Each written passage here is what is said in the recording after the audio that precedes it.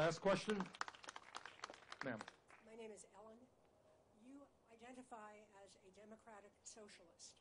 For many in this country, socialism in any form is a dirty word. How do you intend to deal with that, especially when if you are the candidate and the Republican smear machine starts saying dirty socialist or equivalent? Everyone hear the question? I identify as a democratic socialist, and if I become the nominee, the Republican smear campaign will go to work. In fact, what we'll probably do to begin with is hold a major speech in the not-too-distant future defining exactly what I mean by democratic socialism.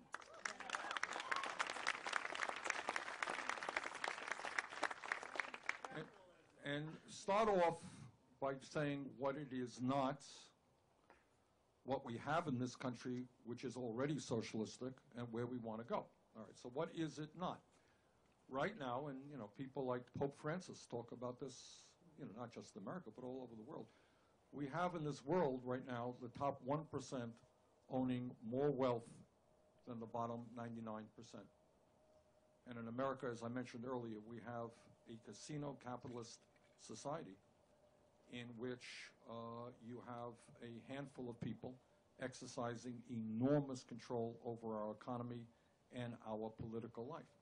So to me, democratic socialism means democracy. It means creating a government which represents all of us, not just the wealthiest people in this country, all right? And it means, by the way, significantly increasing voter turnout, okay?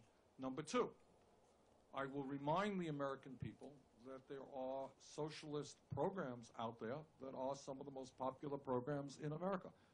FDR passed Social Security.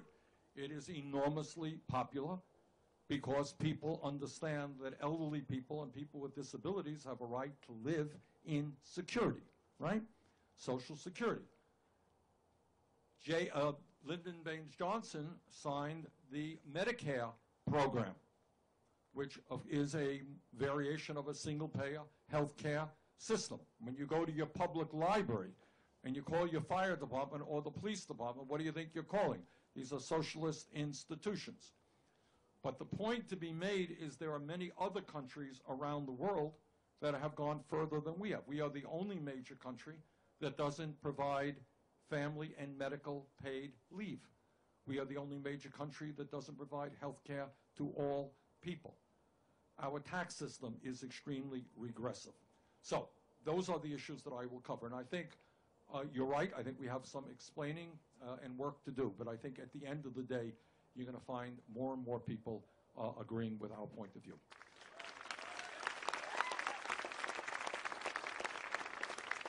Well, let me just thank all of you for coming out on this beautiful, beautiful fall day. We've got a lot of work in front of us. We're putting together a really great grassroots organization all over the state of Iowa. And we urge you, please be part of that. If we win this thing, and I think it's going to be close here in Iowa, but I think we got a real shot to win it. We're doing well in New Hampshire, and if we can win in Iowa and New Hampshire, I think it lays the groundwork for a path toward victory. And if we win this thing, I want you all to know what we're doing. If we win this thing, it will be the biggest political upset in the modern history of the United States of America.